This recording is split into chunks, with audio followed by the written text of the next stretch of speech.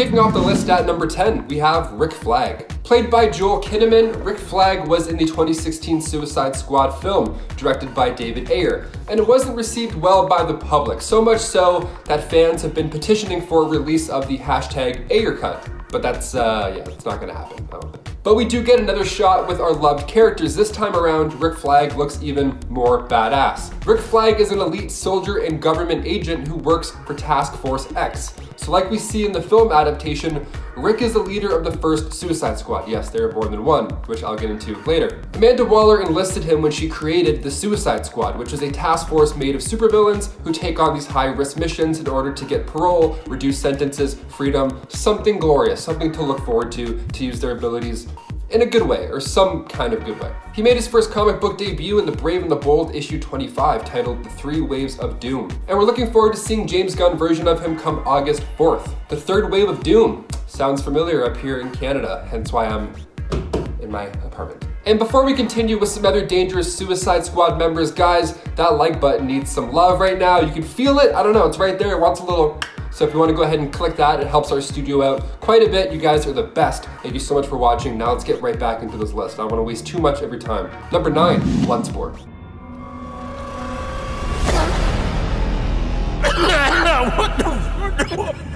Idris Elba is making the jump from a major Marvel character to a major Superman villain. That's right, Bloodsport. He made his first comic book debut back in Superman Volume 2, issue 14. And the first Bloodsport, there's of course more than one, that's how these things go, classic comic book villains. But the first one was Robert Dubois. Robert got drafted as a young man, but instead fled to Canada, and his brother had to take his place instead. Now his brother Mickey ended up losing his arm and legs when he got drafted, so Robert was a little messed up after carrying that guilt with him. So much so that he spent the next 12 years going back and forth between psychiatric hospitals. That is until Lex Luthor found him and used him as a way to take down Superman. He gave Robert this device that could teleport any weapon to him, and one of them of course being a gun that fires needles of kryptonite. So they used his guilt and made him into one of the most feared members. Whatever version of this character we get in the James Gunn film, I'm sure it will be a blast. Pun intended. Number 8, King Shark. And? Yes, that is your hand. Very good. Yeah, it's kind of hard to miss that guy in the trailer because, you know, he's a shark. We have a shark now, great. Who's this shark guy? What's going on? Is it Left Shark? Well, he made his comic book debut back in Superboy Volume 4. He was born in Hawaii and he's a humanoid shark, which I probably didn't need to point out, but his father is the king of all sharks, literally referred to as the shark god. So he was responsible for a few missing persons case, of course, being a hungry shark living in Hawaii and all, and it took a combination of heavy weaponry and sheer luck just to bring him in. Sam Makoa was the one who had to bring him in as well. What a unlucky shift. And several officers were actually taken out during this, so it was quite a mess. Now, as far as his origins go, for the Suicide Squad movie, they could go either way, because his sharkness is rumored to come from a variety of sources. He says his dad is a shark god, but others have said he's just a wild man, which is a race of humanoid animals, and the government thinks he's just a savage mutation from an experiment gone wrong. Either way, he's kind of cute and he's a shark, so I love him. Number 7, Taskmaster. Taskmaster wasn't just a member of the Thunderbolts, he's also been known for being their leader. Like Rhino before him, Taskmaster was also recruited to join the Kingpin's version of the team, but has been involved with the Thunderbolts even before that. Taskmaster is Tony Masters in the comics, a man who is known for being an extremely efficient mercenary and assassin. He has what's referred to as photographic reflexes, which were gifted to him via an experimental version of the super soldier serum. However, even before he was injected with the serum, Masters had the skill to watch various abilities and moves and just be able to replicate them just from seeing them. But now that ability is pretty much instantaneous. The serum also greatly enhanced his short-term memory and heightened his reflexes and speed to superhuman levels. Number 6, Bronze Tiger. Ben Turner is one of the best when it comes to martial arts. He actually is the best. He studied with Richard Dragon under the O-Sensei, but was later brainwashed by the League of Assassins. So we have a great fighter, and then just like that, we have a well-trained fighter on their team. Awesome, that was sick. What's the point of that? He's one of the coolest members because he doesn't have powers, which is amazing, and I had to include him in this list. He's just that good at fighting. He has quick reflexes, and he's mastered pretty much every style of fighting. Be it boxing, jiu-jitsu, karate, Muay Thai, taekwondo, you name it, he can break your arms in so many ways. I think that's a better way of putting it. His chi manipulation ability certainly does come in handy though. He uses this to enhance his concentration and heal quicker. In Suicide Squad issue 7, Bronze Tiger is actually able to defeat the speedster Bolshoi. So no powers, but he can still take out a speedster. That's pretty impressive. Number 5, the Frightful Four. A second group inspired by the Fantastic Four. Yes, the Frightful Four also did not come up with a very clever name. The Wizard, the Sandman, and Pastepot Pete, who all regularly did battle with the Human Torch and were defeated by him around the same time, realized that they all had unique powers and a mutual disdain for the Fantastic Four. The Wizard suggested that they form a group that would be the evil counterparts to the Fantastic Four. A great idea! But it's just 3 dudes. They need a 4th member to their group, and what do you know, the Wizard had heard of a strange woman hiding out on a remote island on the Mediterranean who had complete control of her hair. Traveling there, the Wizard convinced Madame Medusa to join their ranks. Now this Madame Medusa was actually Medusa of the Inhumans, as some of you may have guessed, but she was kept under the influence of the Wizard using a device that kept her memories forgotten to her. They made their first attack at Mr. Fantastic and Invisible Woman's engagement party, which is kinda just rude if you ask me. Number 4, Count Vertigo. The villain that makes you puke. Werner Vertigo made his first debut in World's Finest issue 251, and he comes from the Vladovan royal family, and like his name gives away, his superpower is pretty unique and kind of gross. He makes his enemies disoriented, okay? So he started off by going against Black Canary and Green Arrow, but eventually he made his way to the Suicide Squad. Now, his initial plan before the Suicide Squad was quite simple. He went to Star City to steal back some jewels that his parents had sold when they escaped to England after the war. So he was born with an inner ear problem that affected his balance. So he had a device that helped out planted in the right side of his temple. Now, after messing around with the device, which is something you don't do with any device near your temple, he realized that he had the ability to distort others' perception. Now, it was so bad that they couldn't tell which way was up or down. So he ended up on the naughty list, of course, but he accepted an offer to join the Suicide Squad in order to get his prison sentence reduced. Number 3, Moonstone. You know I have to give love to my girl Karla Sofen. Moonstone is probably one of the most powerful members of the Thunderbolts to have ever joined the team. Initially, she got her powers from the Moonstone, hence her name. She stole it from the previous Moonstone, Lloyd Bloch, actually using her psychiatric skills to emotionally traumatize Bloch to the point that his body rejected the stone, allowing her to take it for herself. Moonstone has stood up against and taken down Carol Danvers, one of the strongest heroes in the Marvel Universe, and Karla herself has been a longtime enemy of Danvers, going back through to her Miss Marvel days. Currently, Karla is fused with the Kree Gravity Stone, which is what grants Karla her current powers. She still goes by the name Moonstone though. Karla initially joined the original Thunderbolts under the guise of the heroic codename Meteorite. Number 2, Enchantress, aka June Moon. She made her first debut back in Strange Adventures issue 187 back in 1966, where right at the top it says, "Meet the switcheroo witcheroo, the Enchantress." Now it sounds fun, but she's actually a nightmare. She of course is a member of the Suicide Squad, and Cara Delevingne played her in the first movie. But in the comics, her origins are pretty tragic. See, June Moon was a freelance artist who was dating this guy named Alan Dell. Dell invited her out one evening to a party at the haunted Terror Castle, which sounds like a good time for sure. But while she was there, she fell into a chamber with this being named Zamor, which granted her witch powers. So now every time she says the name Enchantress, she changes into a green-eyed, powerful Enchantress. The downside is whenever June uses these Enchantress abilities and creates magic too quickly, her personality becomes volatile and evil, which explains how she dips into the villain role. And finally, number 1, Amanda Waller. I have to cap this list off with the boss lady herself. She made her debut in DC Comics with Legends issue 1, and she was a powerful political figure who has been in many law enforcement agencies. They referred to her as the Wall because of how aggressive and stubborn she is. She rebuilt Task Force X with Rick Flag assigned to work under her, who I mentioned at the beginning of this list. And eventually she revived the Suicide Squad under her own direction. She's a great character. I mean, Suicide Squad issue 10 was titled Up Against the Wall. It is a fan favorite with her. Many fans have pointed out that this was the issue where we had the biggest change of pace, and it stepped it up for the Suicide Squad quite a bit. It's this epic story that puts the Dark Knight himself against Amanda Waller. So in this issue, Batman discovers the existence of the Suicide Squad, and his next step of action is to threaten Amanda and say that he's gonna blow the whistle on the whole operation, but Amanda doesn't handle that offer too well because, well, she's the Wall. She explains back to Batman that if he does this, she will use everything in her power to find out who he is and expose him. See, because he used his Matches Malone cover, he wasn't wearing gloves, so when he first investigated Belgrave Penitentiary, no gloves means fingerprints. So that threat is not a bad threat at all, Amanda Waller. No powers and you're calling the shots.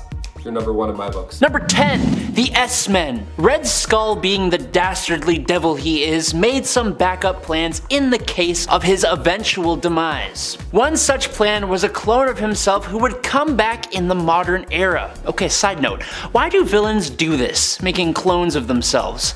The individual villain still kind of passes away, so if they move their consciousness or something, that kind of makes sense, but I don't get why this is a thing. But I'm pretty sure this clone isn't even like that. I'm gonna make myself upset, so let's just continue. Basically, waking up in this new modern world with mutants and all that jazz, this new Red Skull decided that he was going to dig up the body of Professor X and steal some of his brain, granting himself some telepathy, and as an antithesis to the X-Men, he created the S-Men. Yes, very creative. This was a group of individuals that the Red Skull had empowered using crazy mad science and magic. Almost all of them were pretty quickly taken out of existence by Magneto when this Red Skull tried to make a camp to exterminate mutants. Bad move, buddy. Bad move. Number 9, Zodiac Cartel. Honestly, it's a pretty cool idea for a group. This villainous group of hand-picked business leaders who were all born under different zodiac signs, as their leader Cornelius Van Lunt, or Taurus, was heavily into astrology. Each member, while representing a zodiac sign, also was based in a different American city, and their main goal was world economic and political domination. Its members originally were, other than Cornelius, Scorpio, Jake Fury, Aquarius, Darren Bentley, Aries, Marcus Lassiter, Cancer, Jack Cleveno, Capricorn, Willard Weir, Gemini, Joshua Link, Leo, Daniel Radford, Libra, Gustav Brandt, Pisces, Noah Perricone, Sagittarius, Harlan Vargas, and my representative, Virgo, Elaine McLaughlin. The team was first formed after the dissolution of a previous group called the Great Wheel of Zodiac, which had covert agents from around the globe including Baron von Strucker, Dum Dum Dugan, and even Leonardo da Vinci. Its dissolution also led to the creation of S.H.I.E.L.D., Hydra, and Leviathan as well,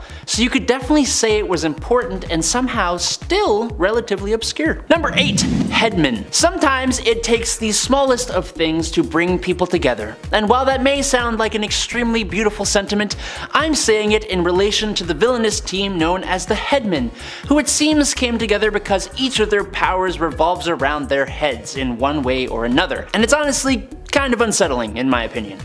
Bonded together through their heads, these scientists sought out world domination, bringing them into conflict with the Defenders, She-Hulk, and Spider-Man. This quartet consisted of Arthur Nagin, their leader, who had his head transplanted onto the body of a gorilla, Ruby Thursday, who replaced her own head with an organic computer capable of changing shape, Gerald Morgan, aka Shrunken Bones, accidentally shrank his own skeleton, including his skull, so he basically has really baggy skin, and Chandu the Mystic's head has been transplanted by Nagin onto a number of different bodies throughout his time, making him quite versatile. Number 7, Parasite. Rudolph Rudy Jones. He made his first appearance in Firestorm Volume 2, Issue 58, and he started off as a janitor at the Pittsburgh branch of Star Labs, but like anything else that happens at Star Labs, his life was soon changed forever because there was an accident. Well, not really an accident, but while nobody was around, Darkseid turned Rudy into this new version of the Parasite. See, he had existed before Crisis on Infinite Earths, but then that's when Maxwell Jensen was Parasite, so.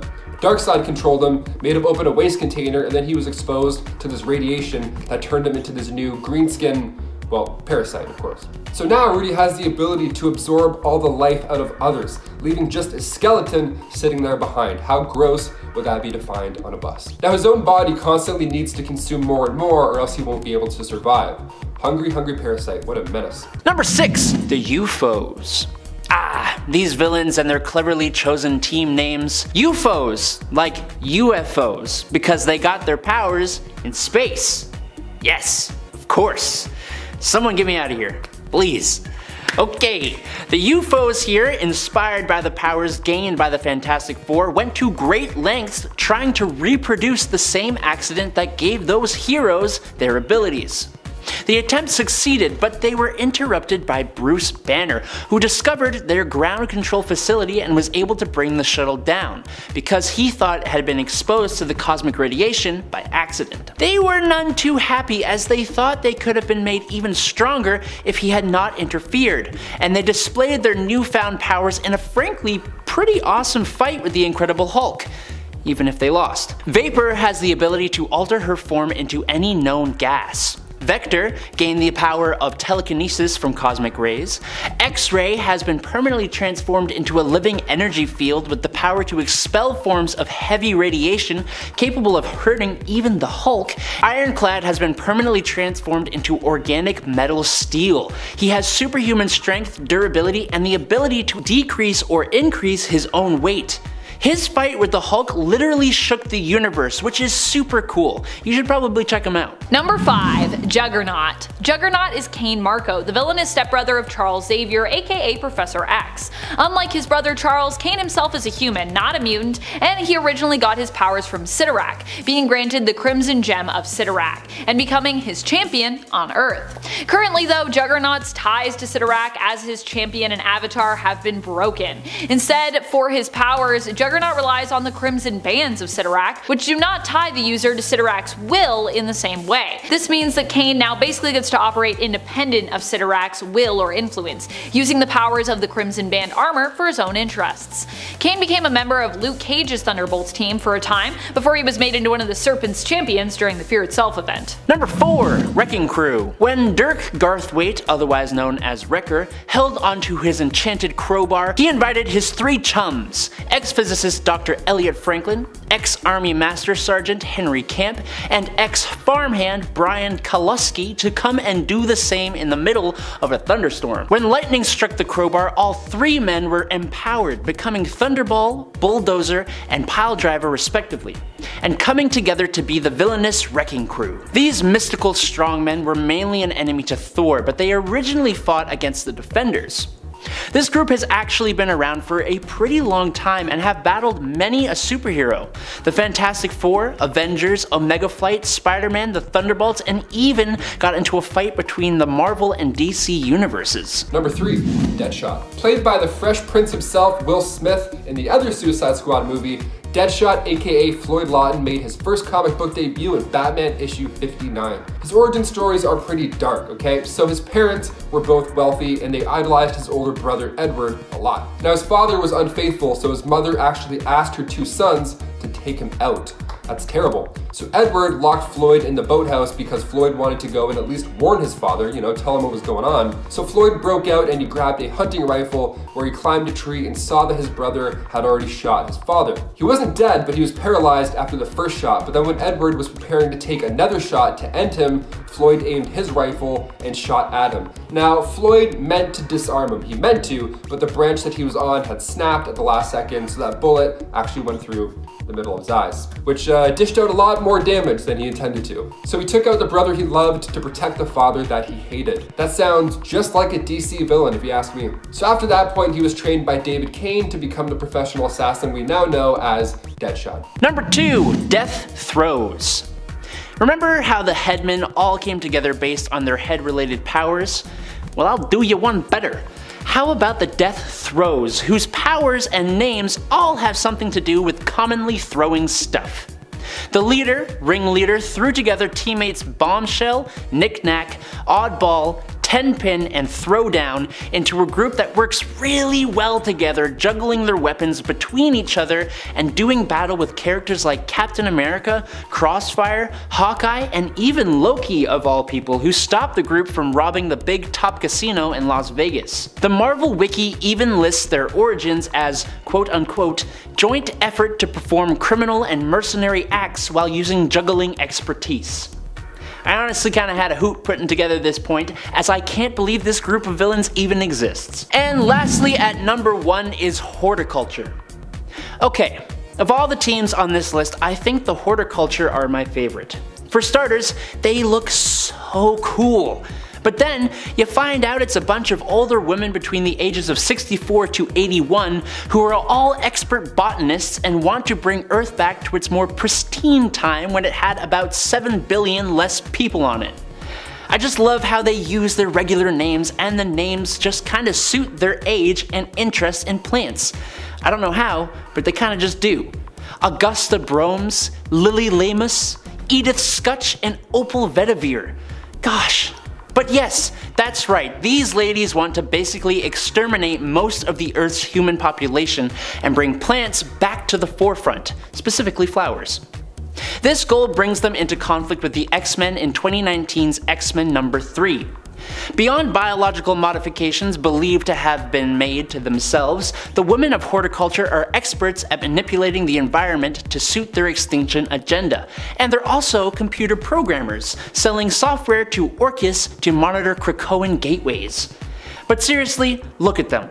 They're just awesome. Number 10, Bullseye. While Lester might not be powerful in the more traditional sense of being, the most swole, his abilities do make him a rather deadly opponent. Bullseye might not have many superpowers to boast of, but he does have the almost superhuman skill of being able to hit a bullseye with almost any projectile. Bullseye is a master marksman known for his deadly accuracy, but he also does have something that makes him more durable than most. Adamantium. Adamantium is fused with part of his skeleton in a process similar to the one Wolverine underwent. In fact, it was the man who originally came up with that process, Lady Deathstrike's father, Lord Darkwing, aka Kenji Oyama, who gave Bullseye this power. Bullseye was initially recruited to join Norman Osborn's Thunderbolts. Number 9, Rhino. Rhino might be a ridiculous villain on paper and in the 60s Spider-Man cartoon, but he also happens to be one of the most powerful when it comes to Spider-Man's gallery of rogues.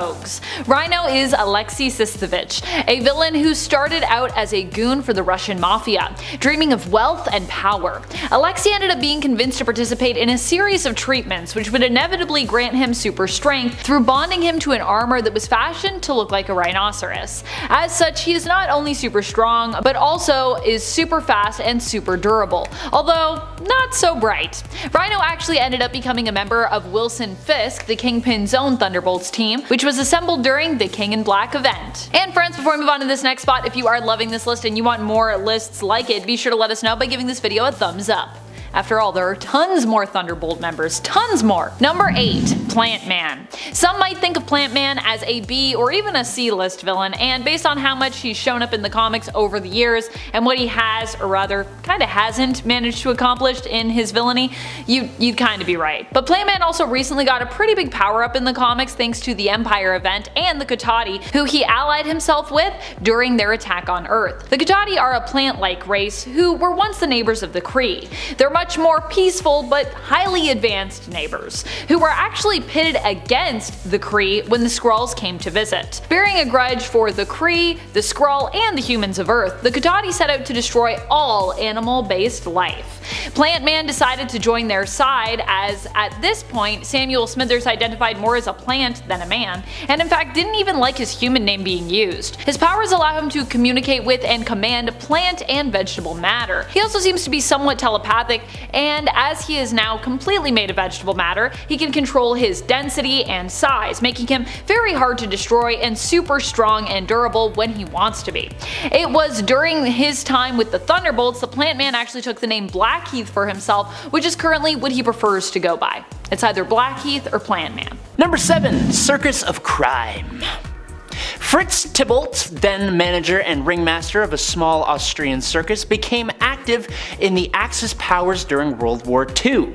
He was asked by German intelligence to take his circus to the United States of America to give performances in major cities while actually using his circus members' powers and talents in order to take out government officials. Fritz Tybalt's evil circus of crime consisted of Omir the Snake Charmer, Tommy Thumb, the Trapeze Trio, and Zandow the Strongman. However, Tybalt, who came to be known as the Ringmaster of Death, was captured by Captain America. But fast forward, and the Circus of Crime's new MO was giving a performance to a large audience. Then the Ringmaster would use the powerful mind control device in his hat to put the audience into a trance.